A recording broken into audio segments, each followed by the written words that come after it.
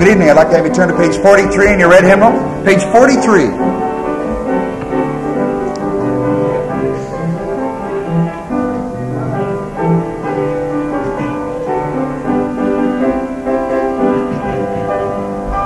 Jesus is my Savior, I shall not be moved. In His love and favor, I shall not be moved. Just like a tree that's planted by the waters, Lord, I shall not be moved.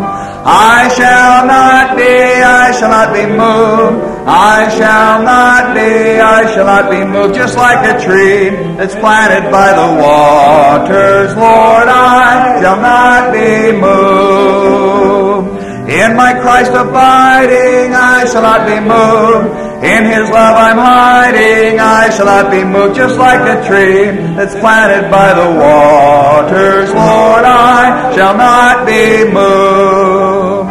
I shall not be moved. I shall not be moved. Just like a tree that's planted by the waters, Lord, I shall not be moved.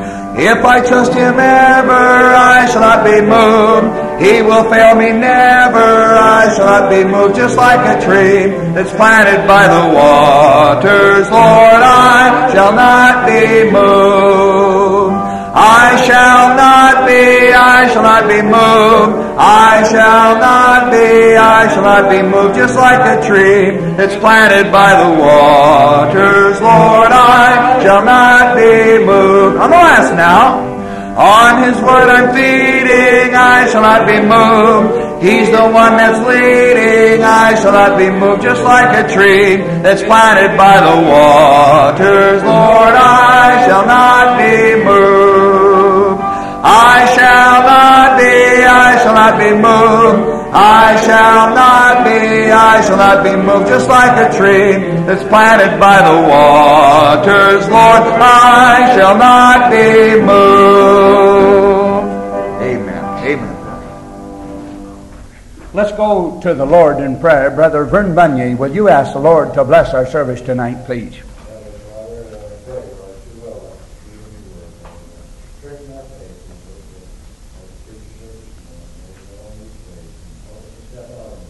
Amen.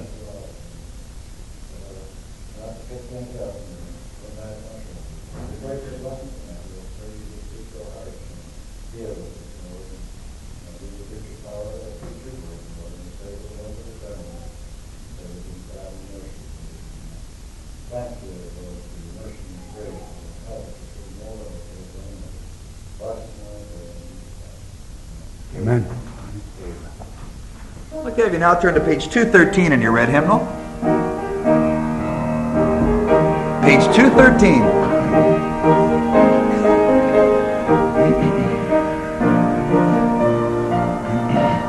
I have heard of a land on a faraway strand.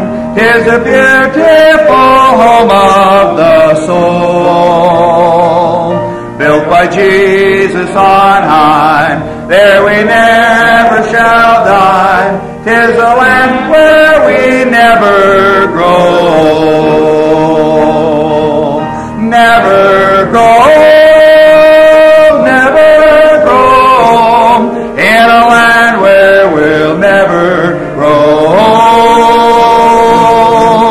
Never grow old, never grow old. In a land where we'll never grow old. In that beautiful home where we'll never more roam, we shall be in the sweet by and by.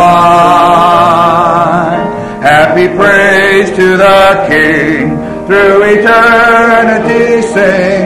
'Tis the land where we never shall die. Amen, amen. Never grow old, never grow old.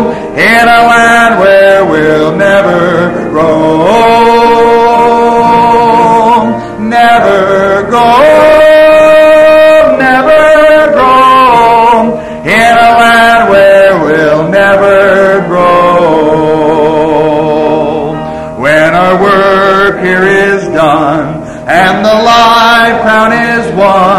and their troubles and trials are o'er. All our sorrow will end, and their voices will blend with the loved ones who've gone on before. Sing it out now. Come on. Never grow old, never grow old, in a land where we'll never grow old. Never grow old, never grow old, in a land where we'll never grow old. Amen. Amen. I'd like to have you now turn to page 196 in your red hymnal. Page 196. Never grow old. Amen.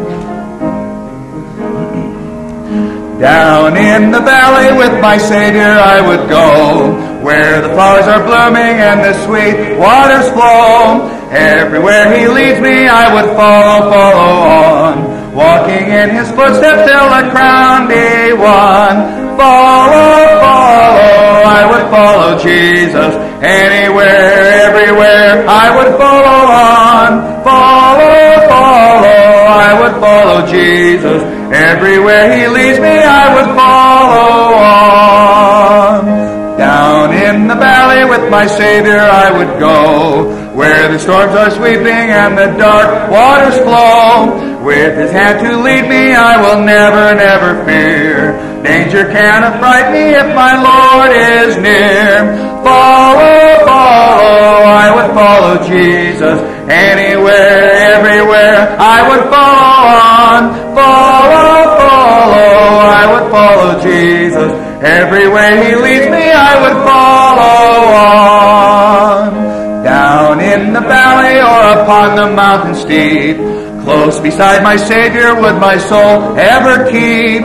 He will lead me safely in the path that He has trod, up to where they gather on the hills of God. Follow, I would follow Jesus.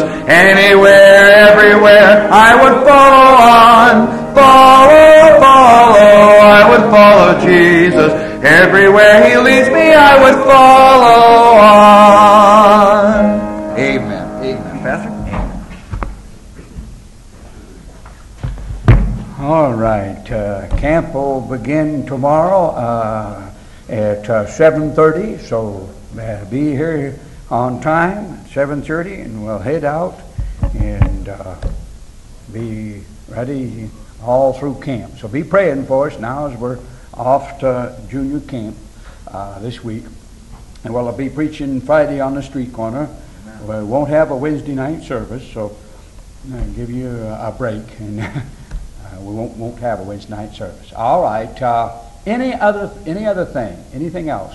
Anybody have a word of testimony? Like to stand up and give a word of testimony?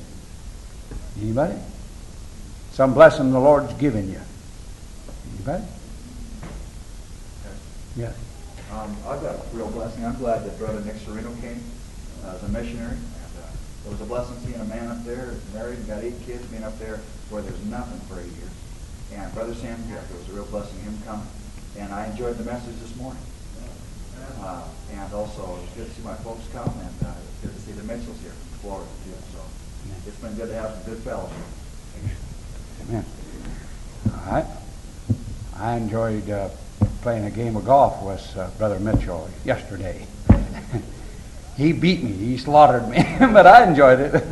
I enjoyed it. Had a good time out there. Had some fellowship with him, talking with him, just talking back and forth. And, you know, when somebody's saved and born again, I haven't seen Brother Mitchell for 20 years, but it's just like I've seen him every day for 20 years. Amen? Brother Mitchell, amen? It seemed like I've just seen him every day for 20 years. We had fellowship and close, sweet fellowship together. I'd like to just say, praise the Lord for my salvation, and Lord, give me a good wife. Lord says if you find a wife, find a good thing, I got a good thing. I got saved on the island of Bella in 1943 during the South Pacific campaign. And I had a test price after that, and I got ambushed on patrol, and I'm the only one that got out without being shot, dead or wounded.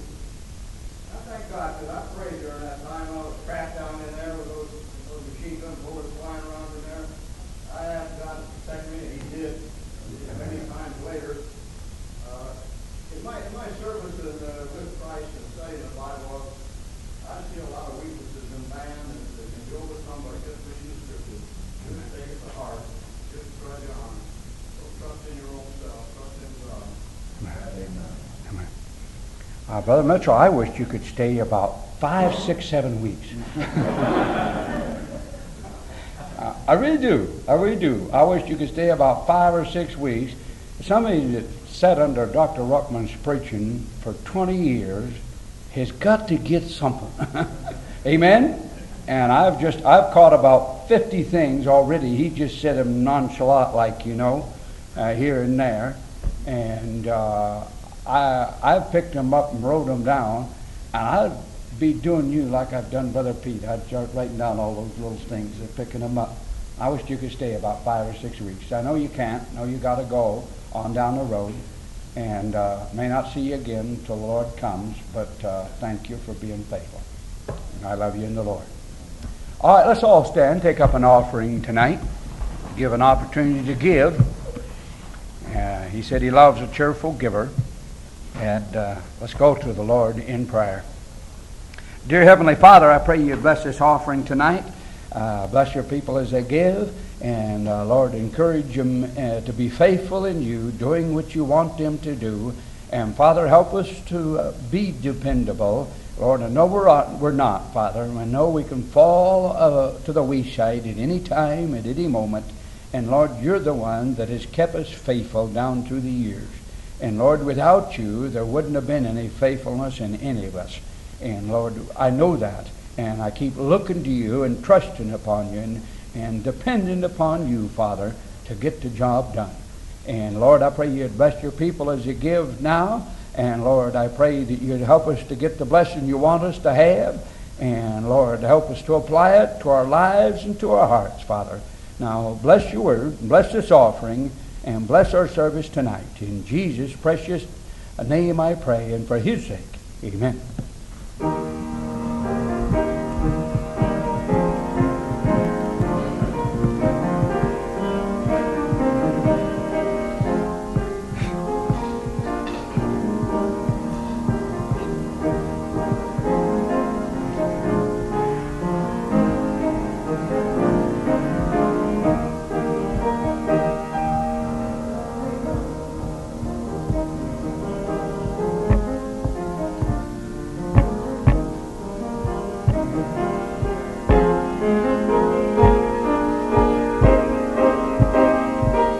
You may be seated.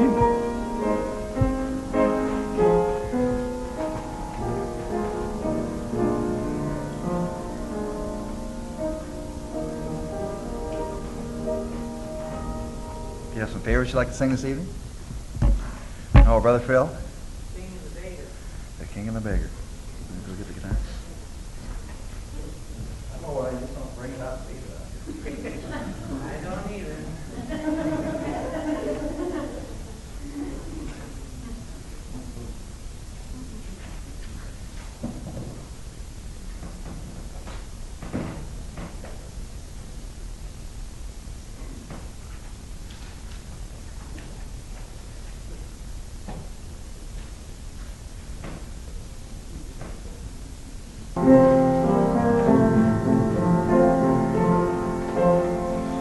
From God's heaven to a manger, from great riches to the poor, came the Son of God to seek and save.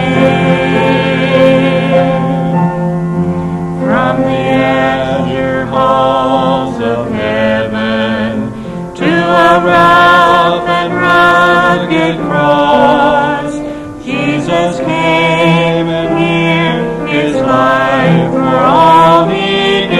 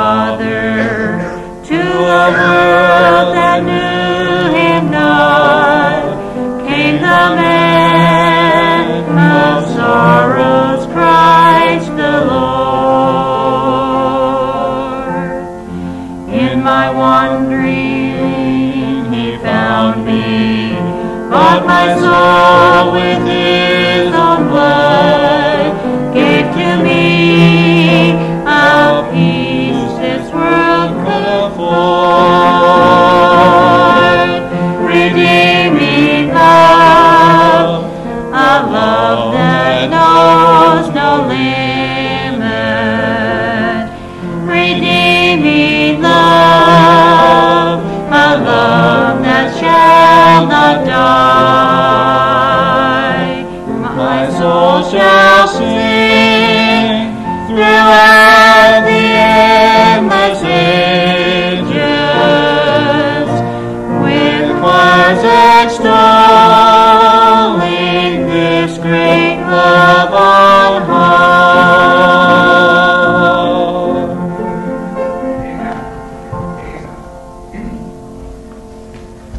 Take your Bible tonight and turn to the book of 1 Corinthians chapter 16. Now here's my text. I'm going to preach on let us play the man. Let us play the man. And it's designed for a Christian being like a man. Being like a man. And ladies being like a man. Now you say, that's weird. No, that's biblical. That's biblical. Now take your Bible and turn to 1 Corinthians chapter 16, and here's my text. 1 Corinthians 16, verse 13. Verse 13. Turn to the verse, and let's read it, and then we'll go to the Lord in prayer.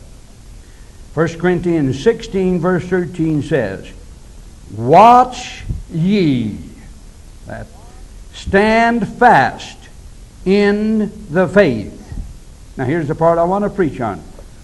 Quit ye like men, be strong. Quit ye like men, be strong. Let us pray.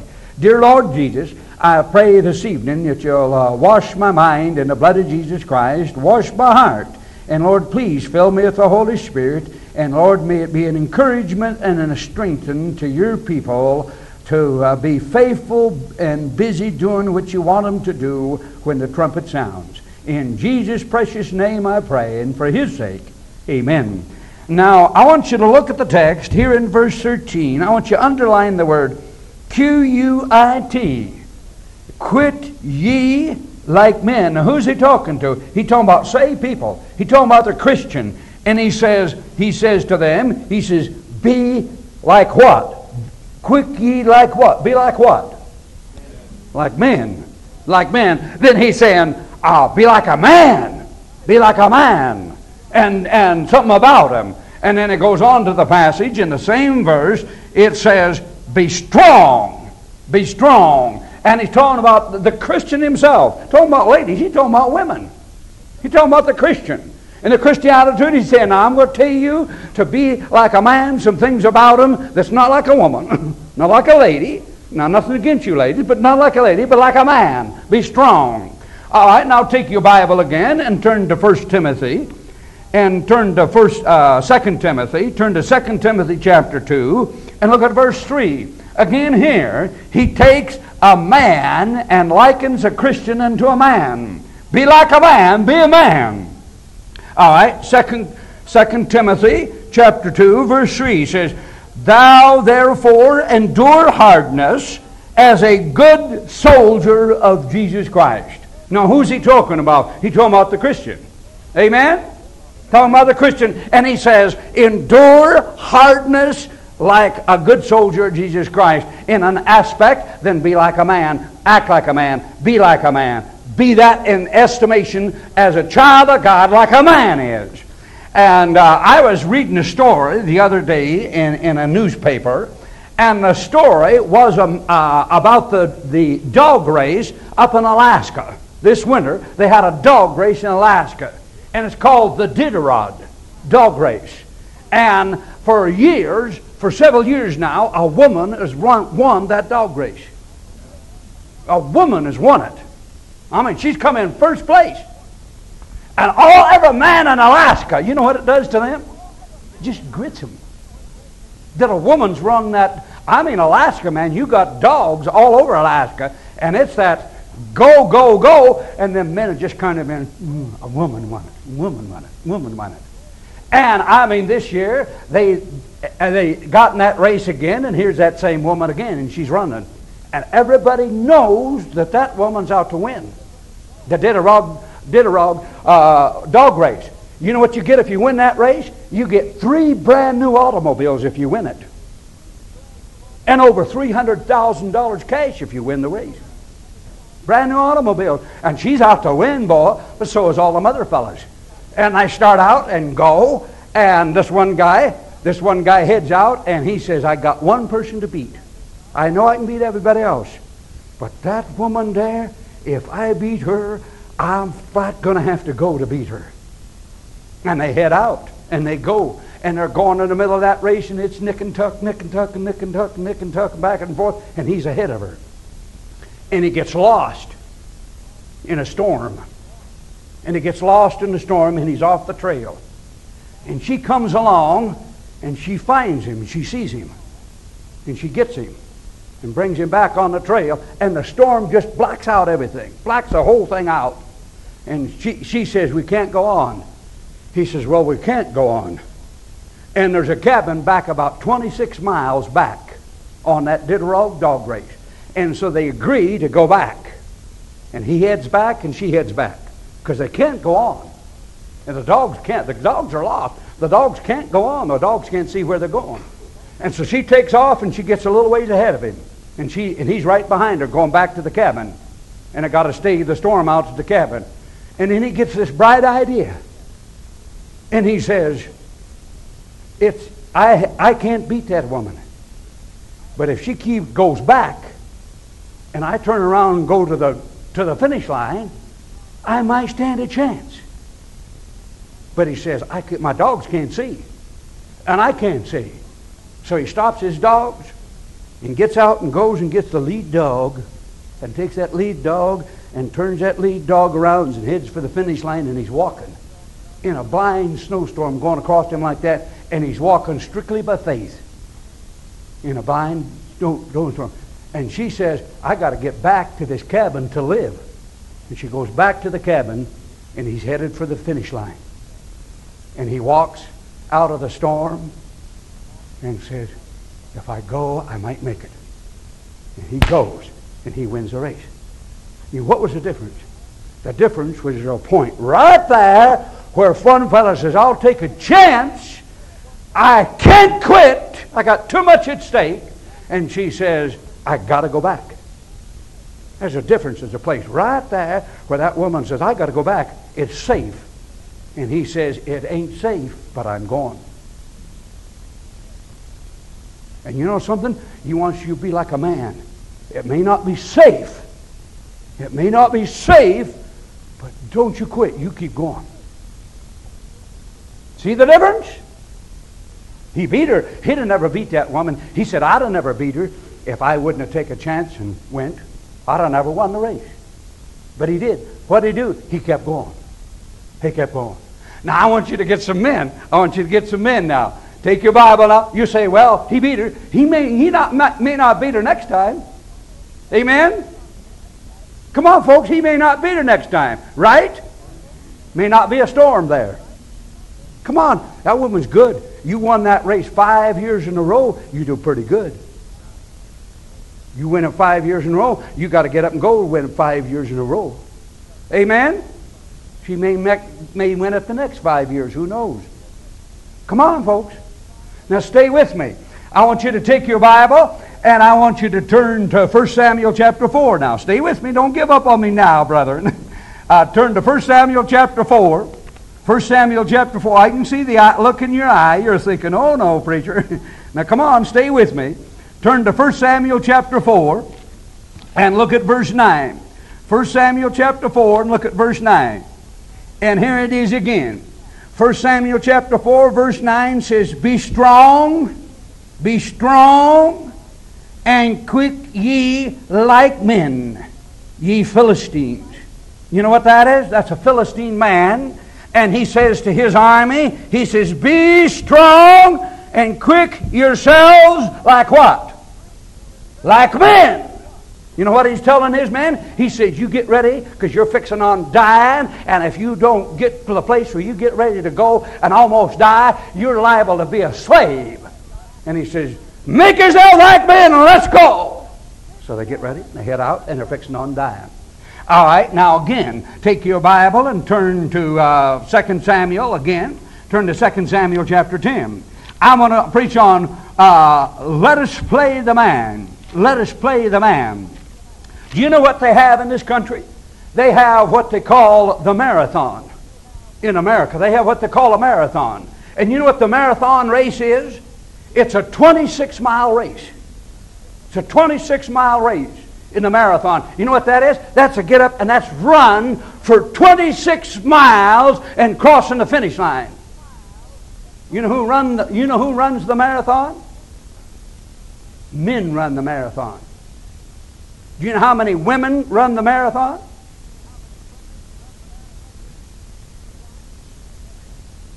You know why? They won't let women run the marathon. They won't let women run the marathon. You know why? Because the women run the marathon in the Olympics, and when they run the marathon in the Olympics, when they cross the finish line, the women just about passed out when they cross the finish line, when they run the marathon in the Olympics. So they said they will not run the marathon in the Olympics again, and they haven't run it for years, the marathon. You say, what for?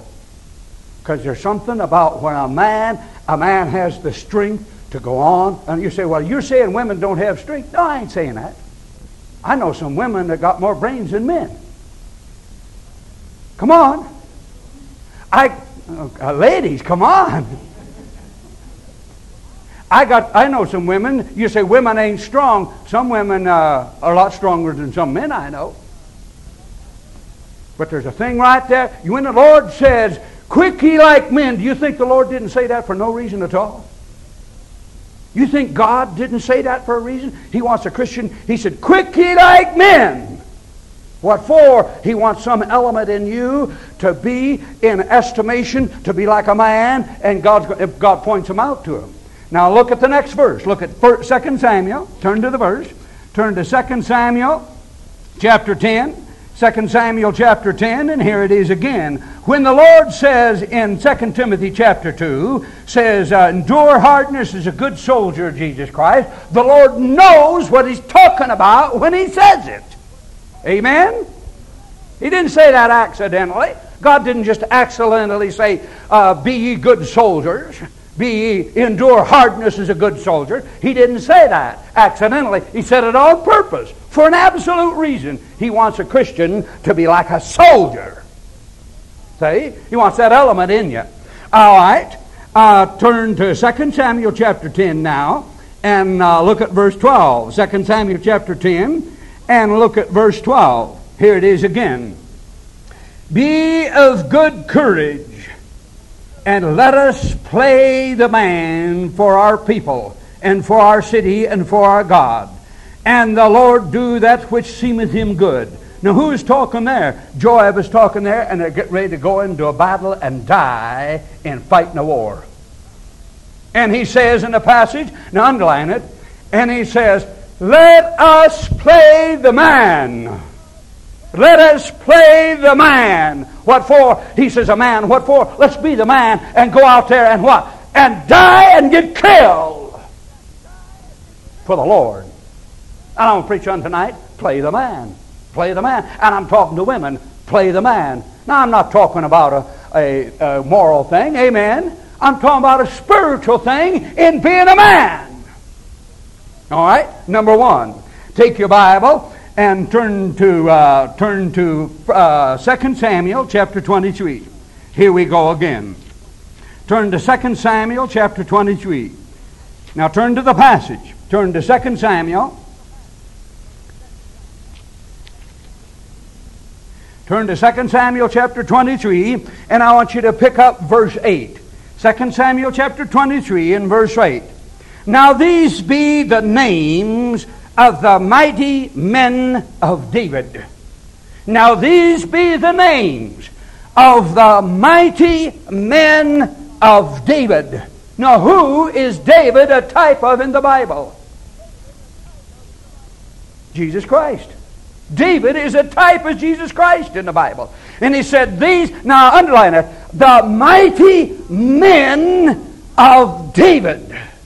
Now when the Lord put those words in the Bible, the mighty men of David, He didn't do that accidentally and submission. He did it for an absolute reason, pointing out these men that have been the mighty men of David and are great examples for the Christian if they'll add them to their life. The mighty man. The mighty men of David. All right. And now he gives them, number one, what is this first mighty man of David? It says in the passage, it says, the Tishmamite that sat in the seat, chief among the captains. And it says that about him. It said he was a Tishmamite. That, you know what that is? That's naming the fellow as a particular office that he had in the army of the king of David. And it said he sat in what?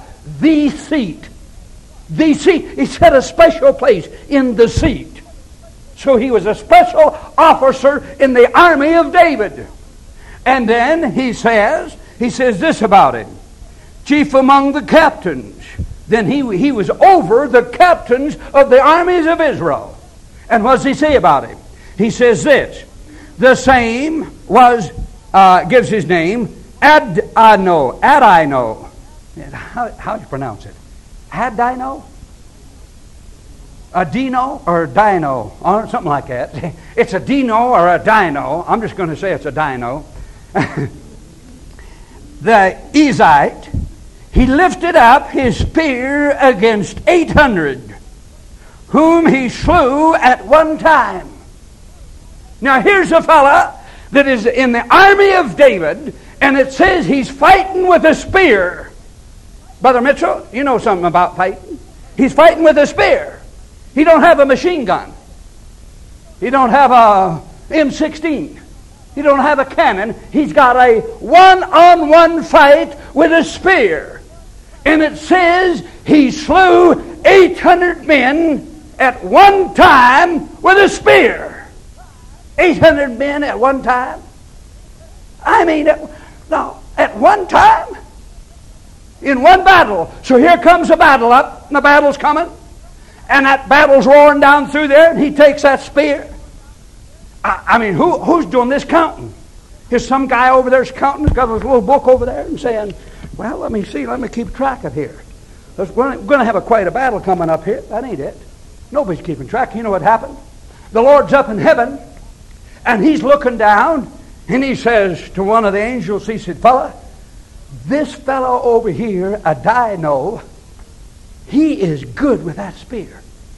And I want you to watch something. I'm going to put him in my book.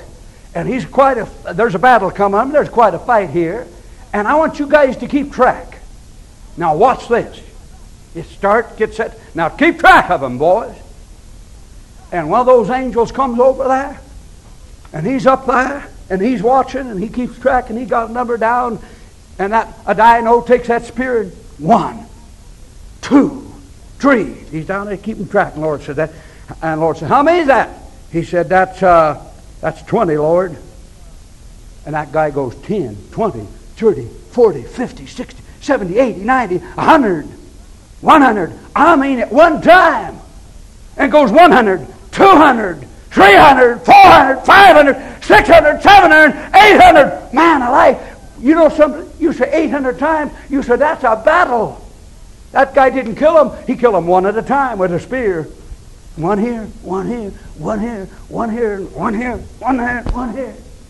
You say, what's that? He said that's the mighty men of David. The mighty men of David. Now write it down. If you're going to be a mighty man for God, it's what does it take to make you stop? Write it down. What does it take to make you stop? Now let it sink in, man. Here's a mighty man. Don't you think he got tired after killing about 200 of them? Just killing about 200 of those fellows and just killing them. Don't you think he said, man, I'm tired. I'm tired. I want to quit. That fellow says, no way. I ain't quitting. I ain't quitting until this battle's over. And he kept right on going and right on going, right on going. Don't you quit till the Lord blows the trumpet. Brother, there may be a lot of battles around here. But he got tired. You may get tired. You may have folks lambasting you. You know, they'll give it to you if you belong to an independent Bible-believing Baptist church. I mean, the devil will give it to you. The devil will give it to you. If you quit, we won't have a church. You know that? If everybody quit, we wouldn't have a church. This church ain't made on me. You think I can preach to empty pews? Amen. I need people to preach to. I need somebody to preach to. You're as important to this church as anybody is important to this church. Don't you quit just because you get up in there and you get going. That fellow just kept killing them and killing them and killing them and killing them. You know what makes a man? What does it take to make you quit? I mean, the preacher yelling at you and screaming at you. Something coming up crossways in your life that gets things going. Do you quit? Don't quit! Keep on going! Be like a dino. Just battle after battle after battle after battle after battle. Man after man after man. Keep right going. 800 of a man. That'll make you a man. That fellow just kept on going right to the end of it till the thing was over, till it was all over. Lord says, 800 at one time with a spear. The mighty man of David. That's what you want to be. Want to be like a man? That's what you do. That man's classified. You know, when God put that man down in his book and called it the mighty man of David, you know what he wanted you and I to do? He wanted you and I to come down through there and read that and say 800 men at one time with a spear. Ain't that something? Ain't he a warrior? And then the Lord says, you're a good soldier of Jesus Christ. Don't you quit either. Don't you quit either. You keep on going. The test of a man's character is what does it take to make him stop. And it's going to come across your path. They're going to call you a name. You know what they call them around here? You know what they call them around here? They call them Bemisites. Down there they call them Ruckmanites. They call them Bemisites. Why? Because they believe this book. Believe this book right here. King James only, folks. Call them Bemisites. Isn't that something? Weird. You know, you say that's going to happen. Going to happen. They're going to call you a lot worse than that before this thing's over, brother. Amen. This thing's it's going to make the difference. Why? You know, you ought to be a good soldier of Jesus Christ and be like him. He killed them one at a time. I want to remind you, he killed them one at a time. Just one at a time. Just one day at a time. Just one step at a time. When the devil comes across your path and tries to discourage you and defeat you in more ways than one, and the thing doesn't turn out like you want it to turn out, you say, Lord, I'm not going to quit. Amen? Keep on going. Keep on going. Keep on fighting the good fight till the thing's over. All right. Again, I want you to look at another mighty man. I want you to look at another mighty man. Look at the next verse. And the next verse says, and after him was Eleazar. Eleazar, the son of Dodo. I mean, what a name. I mean, who knows who Eleazar, the son of Dodo is? You know who it is? It's the mighty man of David. That's who it is. God said, this fella has got something, and he's a soldier, and I'm going to give his name in the book, and it's going to be in my book forever and ever. And I want you to pay attention to him, because when you play the man, I want you to be like that man. Play the man like him. Now let's see something about him. Eleazar of the son of Dodo, the Hoatah, one of the three mighty men. He's classified with one of the three mighty men of David, whom they defied, the Philistines, that were there to gathered together to battle. All right, so the Philistines gathered together to a battle to take place. Now watch it. And the men of Israel were gone away.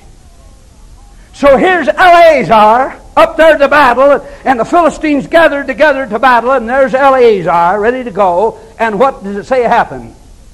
The men of Israel did what? Gone away. They all left. Then there is Eleazar there by himself, and everybody retreats.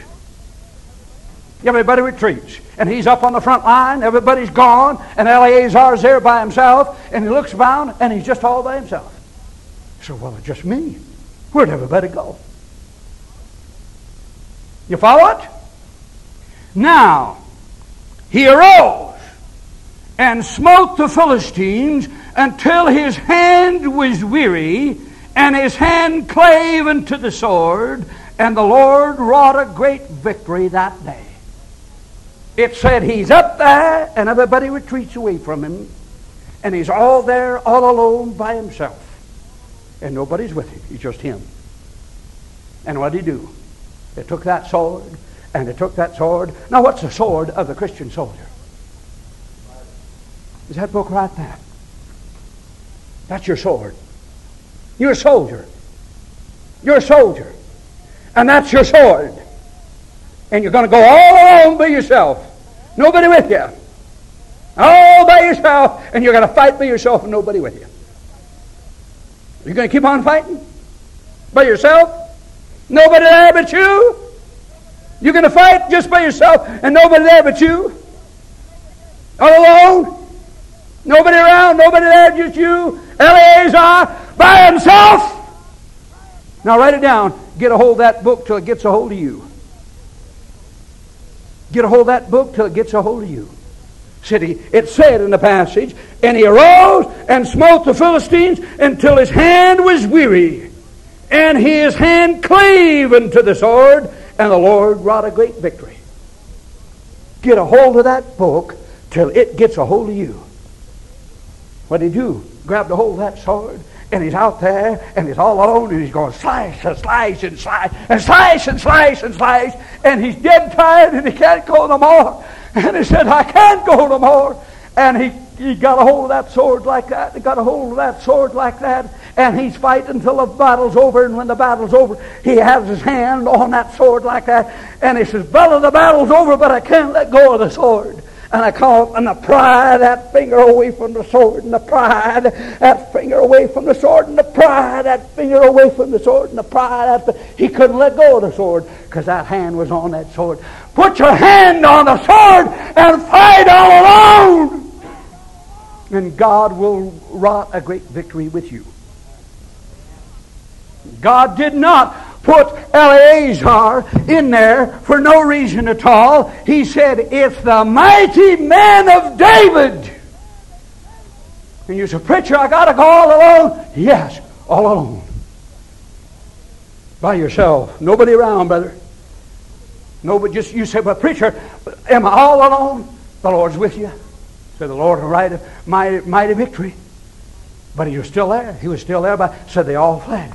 And there'll be times, brother, when they will all flee. When there will be just you. Nobody else. Nobody. Just you. By yourself. You got to win the fight. Grab a hold and get in the book. Memorize the book. And say, Lord, give me a verse, give me a verse, give me a verse, give me a verse. And then put it out and put it out and put it out and put it out. But if you don't take that sword, make it part of you and put that book out, you won't be able to stand, and the Lord won't get a victory. Again, take your Bible, turn to 2 Samuel. I want to point out another man to you. Turn to 2 Samuel chapter 23, and I want to point out the next fellow. Here he is again. 2 Samuel chapter 23, and look at the rest of the verse. And the Lord wrought a great victory that day, and the people returned after him only to spoil. Now what's that? That's the rest of Eleazar. That's the rest of Eleazar. He wins the battle with the sword, and then everybody else comes back for the spoil. Ain't that like human nature? Oh, preacher, I mean, it went good. Now let's get in and we get to enjoy all the pleasures, and coming back there only to the spoil. They come back and rob the diamonds off the fingers and got the gold out of the teeth and got all the spoil. Amen. Returned only for the spoil. But they sure wasn't there to fight the fight. Amen. You know what you want to be? Be there fighting the fight. All alone. By yourself. Thank God somebody goes to the street corner with me and preach. I appreciate you going up to the street corner and preaching with me. I appreciate that. Means a lot to me. Amen. I used to stand out there on that street corner year after year after year and look at verse 11. And after him was Shunaman, the son of Egai the Huite. And the Philistines were gathered together unto a troop. And there was a piece of ground full of lentils. I guess some beans there. And the people fled from the Philistines. But he stood in the midst of the ground and defended it, and slew the Philistines, and the Lord wrought a great victory. Now what's that guy? There's a guy out there, Shunaman. And what is he doing? He's out there in the field of beans. A field of beans. And he's out there in the middle of the field, and in come the Philistines, and everybody runs. He's all by himself. And what does he say? You know what happened? Why did it mention in the passage, it said it was a field of what? Lentils. Why did it mention that? Because lentils is what? Is food. That's food. What are those guys coming in the field for? They're coming in there to take the food. To take the food. One guy says, they can't have the food. And I'm going to save the food, and I'm going to die to save the food if it takes that. And he saves the field of food. They can't have the food. And they're trying to steal your food from you. And your food is this book right here. And I'm going to stand at the field. I'm going to stand up for that book. That Authorized King James Bible is the Word of God, and it's your food. And that fellow's willing to stand up and keep the food. It's lentils. You know what's wrong? The Christian soldiers, they don't care about the food anymore. So what? I've had people say, well, King James Bible, so what? They're all the same. They're all good. They're all... No, they ain't. They ain't all good. The rest of them are garbage and filth and trash, and they destroy your soul. You want a Christian? You want to save the food? Be like that fellow there. You know what he did? He went out and stood in the field of lentils out there. Said, just some lentils, Lord. But man, it was food that folks eat. You're going to stand up for the book? You're going to be a good soldier of Jesus Christ and stand up for that book and write King James Bible only on the end of your bumper sticker, King James only? You say, oh, preacher, it's not that important. Get to the day of judgment and find out how important this book was over every other Bible that's written in America that's in this town. You know what I do? I went up to the Christian bookstore, and I go through there and I look up, and they got a shelf of King James Bibles here. And I got a shelf of RSV here, and another shelf of another one down here. And I look through here, and I look for good print. And I say, what's a real good print? You can't find it in this one, but you can sure find it on the second shelf. You ever notice that? Ever notice that this print up here is always not very good? It's always either small, or it's blotted out, or it has something wrong with it. It's not near as good as this down here. Have you ever noticed how the paper up here is real cheap, and the paper down here is real good and real expensive? Have you ever noticed how you say, boy, I sure like that Bible. Oh, I like that one. Then it's a New American Standard. And you say, oh, New American Standard. Oh, I was taught that was a King James. Stick it back in. You ever notice that? That's not done by accident. That's done on purpose to steal your food. Steal your food. You say, preacher, I'm going to feed you this book. You didn't come here to hear me. You didn't come here to get something about me. You come here to get something about this book. You walk out that door tonight, you didn't get Nathan Bemis. You come to get this book. Did you not? Then you go out that door and you say, the book says, the book says, the book says, the book says, the book says. And it'll feed your soul. You can go out there and you can be stronger. You can be a man and grow. If you had to go out of the door and say, Bemis says, wouldn't you be in a sad shape? And some folks say, who's that? They don't know me. Amen? But you can say, the book says. All right, again. I want you to look at it again. Not only here as LAs are, but I want you to look at the next one. Look at 2 Samuel chapter 23, and I want you to notice it says, mighty man of David. Mighty men of David. Notice in verse 13 he says, and the 3 of the 30 chief went down. Now 3, what is that? That's Adino, he's one, and Dino the son of Dodo, and Eleazar, he's the second one, and Shunammah. That's all 3 of those guys together. So all 3 of those guys get together, and the Lord says, now I want to point out something about the mighty men. I want to point out something about the mighty men. And he picks those 3 guys right there, 3 of the mighty. And he says, these 3 fellas did something. Now I want to show you what they did. And he records it in his book. Come to David in the harvest time. The harvest time. When's the harvest time? The harvest time is the hottest time in the summer. I mean, when the sun's just out there, just screaming down on it. And what do those fellows do? They come to David then. All right. In the cave of Adullam. Now, you know where the cave of Adullam is? The cave of Adullam is down there where David is running from King Saul. And he's a fugitive running for his life down there in the cave of Adullam. And the 3 mighty men say, David's our man. David's the man. Let's go there. And say, go to David in the harvest time, the hottest time of the year, down to a cave. Did they go to him when David was the king of Israel? When the glory and praise was around? And everybody shouting hallelujah?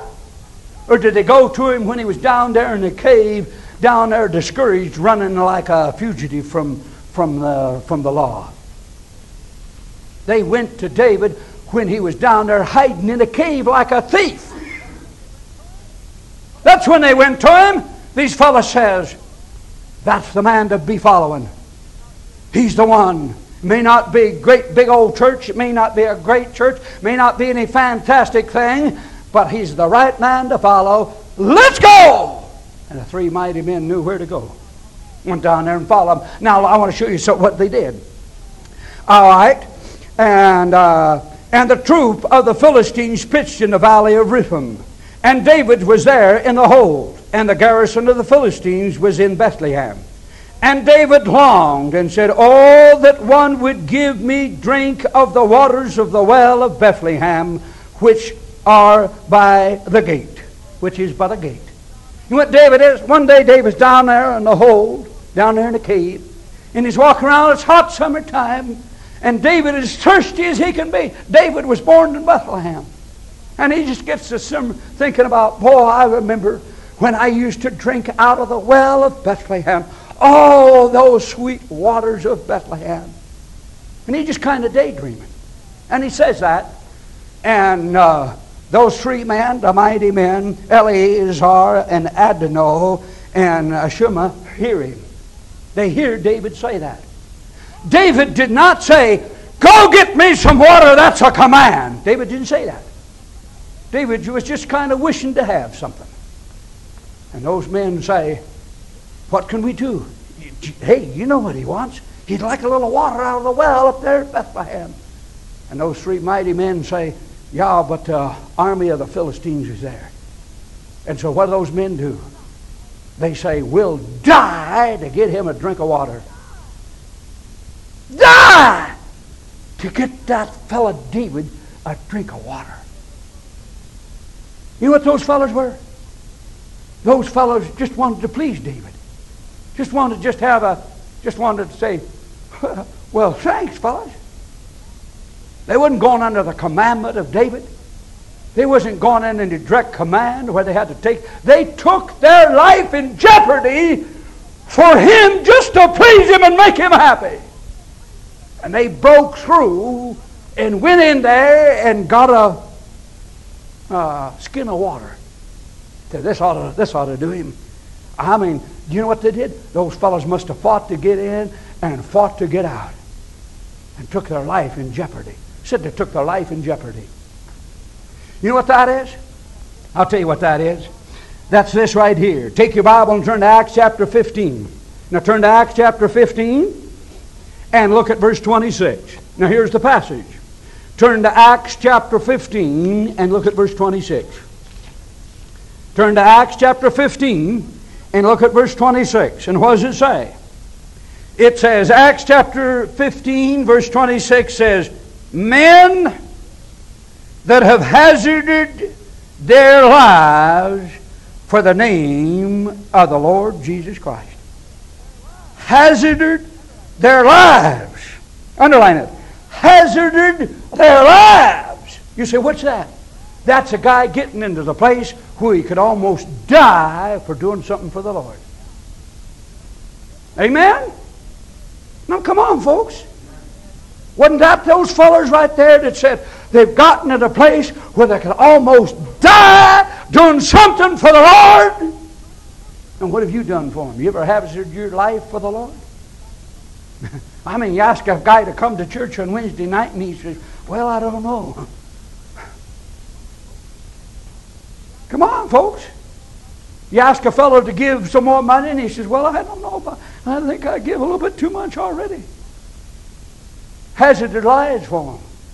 You know something? You're going to have to stand alongside Eleazar and say, I loved a man and followed him enough to just hazard my life to just go get a little water for him because he was my captain. What have you ever done for your captain, the Lord Jesus Christ? Is Jesus Christ your captain? Is he your captain? Then you ought to hazard your life for him. You ought to give up something for him. You ought to do something for him. Ought to cost you something. You know what Christians are? They're a bunch of chickens. They don't want to tell anybody about Jesus. They're afraid somebody's going to mock them, make fun of them. I don't want to stand up and become. Somebody might laugh at me. Oh, if I witnessed on the job, preacher, I might lose my job.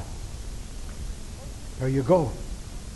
Oh, preacher, if I say anything about Jesus on the job, I'll get fired. There you go. Those fellows hazarded their life for it. Christians lay down their life for Jesus Christ. Some of them said, addicted themselves into the ministry of the saints. And what have we done? What have we done, brethren? What have we done? How much have we really done for the Lord? I don't think it's a lot like them. We have a hard time comparing ourselves with them, wouldn't we? That's a man. He's a man!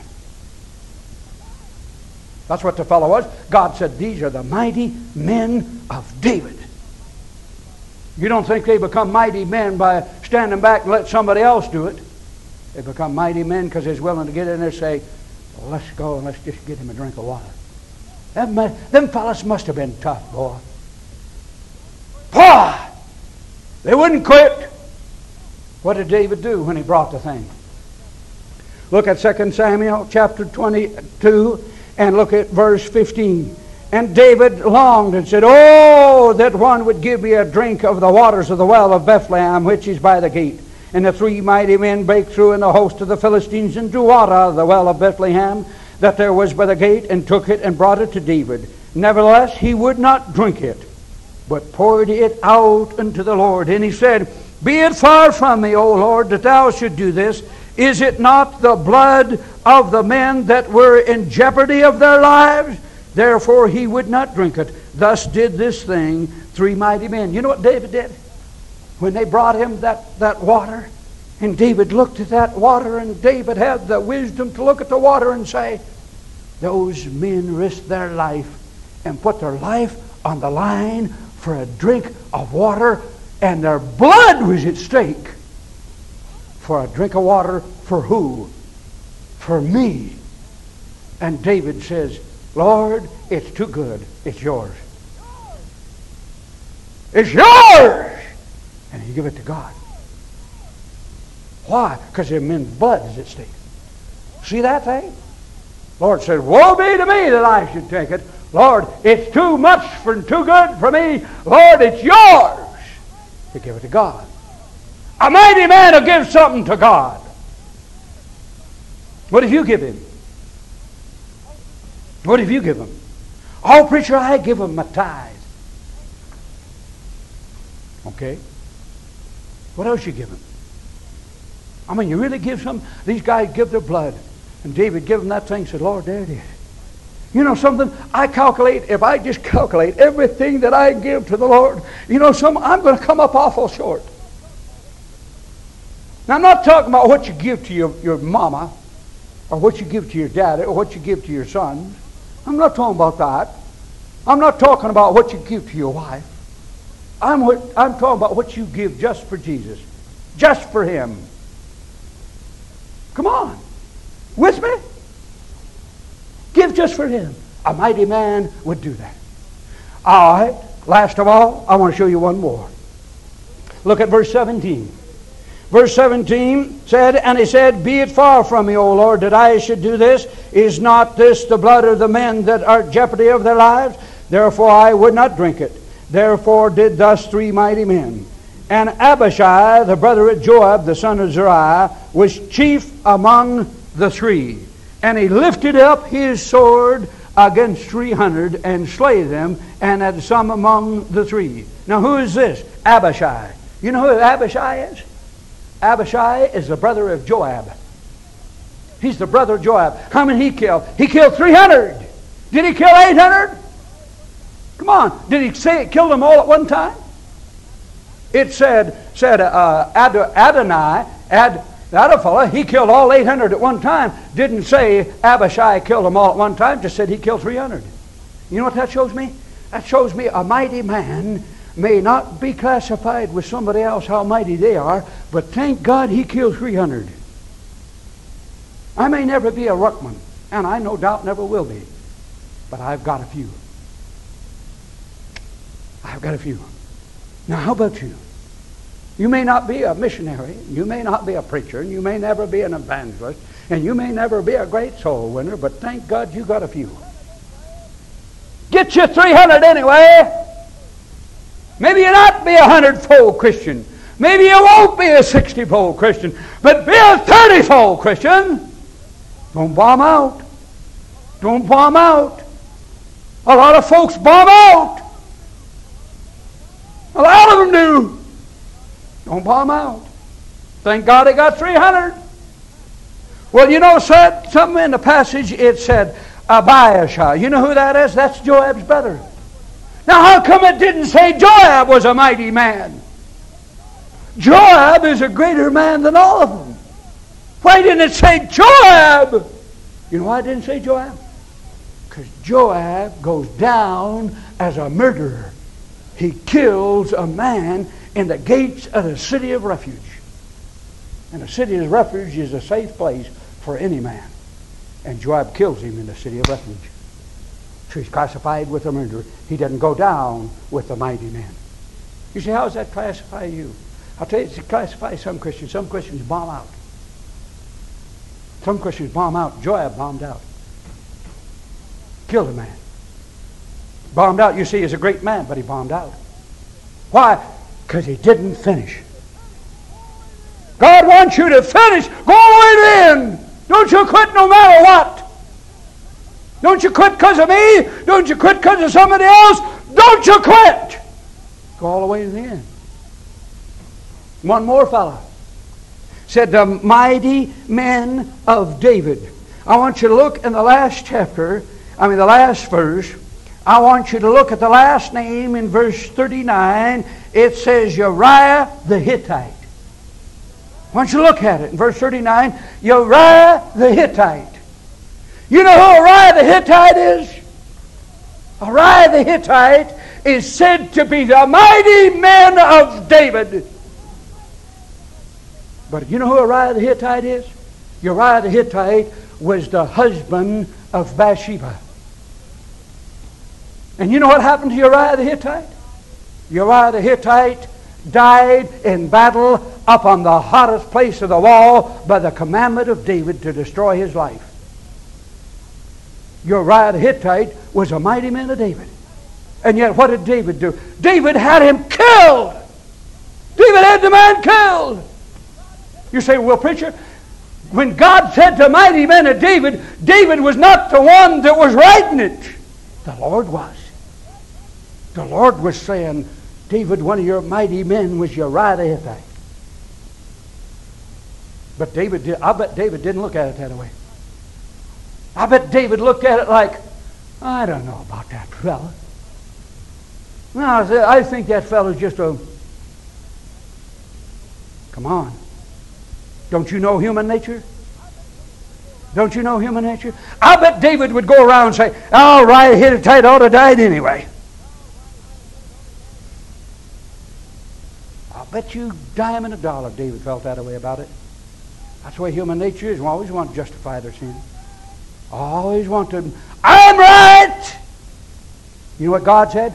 God said, the mighty men of David, Uriah the Hittite. You might leave this church and head off to Timbuktu. And if you're faithful with God and does what God tells you to do and serving God and loving God and going away here, I might think you're nothing but a bum. But so what? My opinion ain't worth a hill of beans anyway. Amen. If you're a mighty man in the eyes of God, you're a mighty man in the eyes of God. And if you're not, you're not. It doesn't make any difference what man thinks of you. Even a man like David. Every eye closed and every head bowed. And Christians praying. Now, Christian, you're a mighty man in God's sight. Or you ought to be a mighty man in God's sight. Don't you mess the thing up. Don't you say, I don't like that David. That fella, I tell you, I don't agree with that thing with Uriah the Hittite. I mean, and Bathsheba, we ought to just leave David and drop him. Don't you be like that. You be busy doing what God wants you to do, and you be a mighty man. You know when Uriah the Hittite quit? He didn't quit. He got killed in a battle doing what God wanted him to do. Uriah the Hittite was a mighty man. Right down to the end, dying what God told him to do. Fighting a good fight. Now you be like that. You be like that. Now if I get mad at you, so what? So what? You be a good soldier. And I ain't nothing anyway. Come on. Come on, Christian.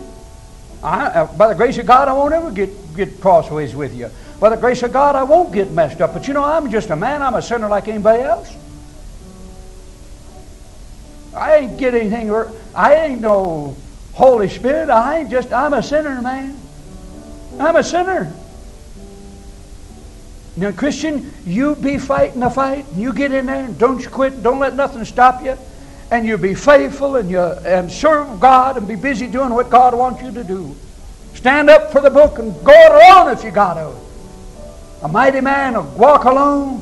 He'll be faithful and he won't let the small things stop him. And he's got endurance, endurance, endurance.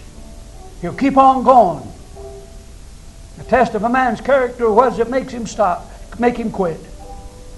Now be faithful. Be faithful. Dear Lord Jesus, I pray you speak to every heart here tonight. Lord, you know we're nothing but men. Every one of us, Father, we're all flesh and blood. Lord, we're all sinners. And Lord, I pray that you'd help us to be good soldiers. Lord, help us to fight the good fight. And Lord, as the discouragement comes in here and the discouragement comes in there, and our hopes of life go down the tube, and we wish things to happen and they don't happen, Father, help us not to look down here, but Lord, help us to look up there.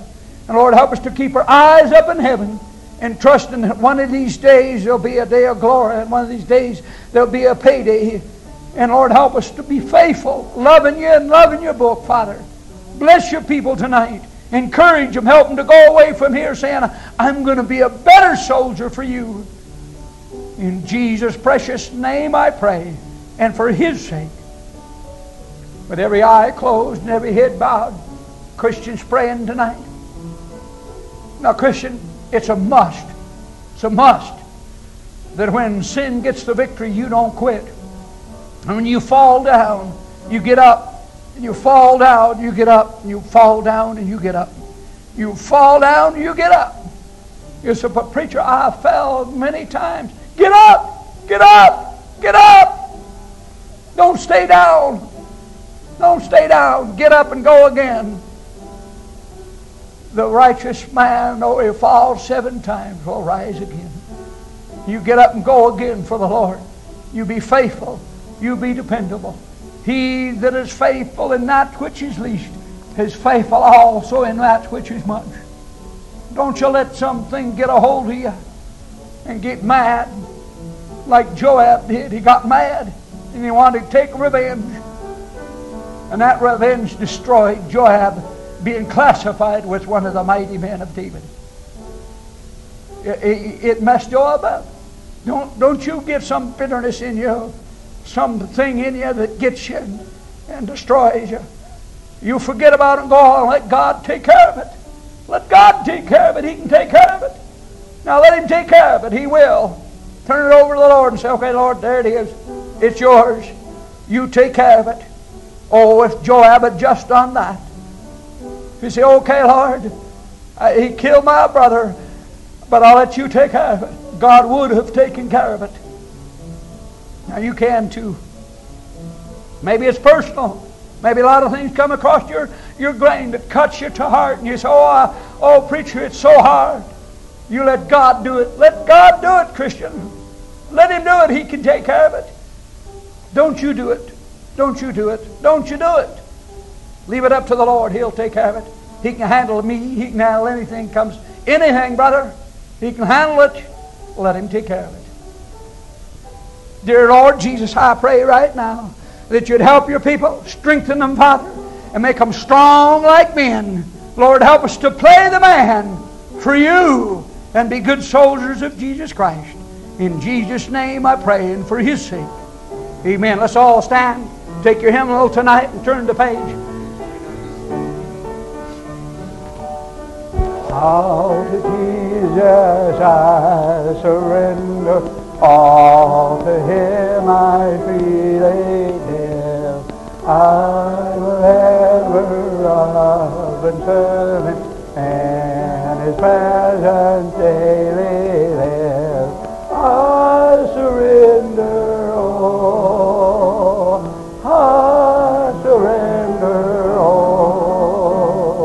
all to Thee, Thy blessed Savior, I surrender all. Every eye closed and every head bowed as we close the service tonight. Now, Christian, you're going to have to fight a lot of battles all by yourself. You're going to have to fight them all alone. Some of them just going to be just you fighting them. Now, I'm telling you the truth. Some battles you're going to get in, you're going to have to fight them all alone. And there won't be any man on this earth that can ever fight them with you. They're not able. They're not able. But that man stood by himself and got a hold of the book, and the book got a hold of him. And he stood, and there was a great victory for the Lord. The Lord wrought a great victory. The Lord wrought a great victory. You stand and stand for the book, and God will do a great victory through you. Dear Heavenly Father, I pray tonight that You bless Your people, encourage them, Father, strengthen them, and Lord, help them. And as they go out of this building tonight, Lord, help them as they go out and they have to go home and they have to go through temptations and trials and troubles and Lord, heartaches, things that will break their hearts, Father. Lord, help them to be a good soldier of Jesus Christ, faithfully for You until the trumpet sounds. In Jesus' precious name I pray, and for His sake. Amen. Amen. You're dismissed.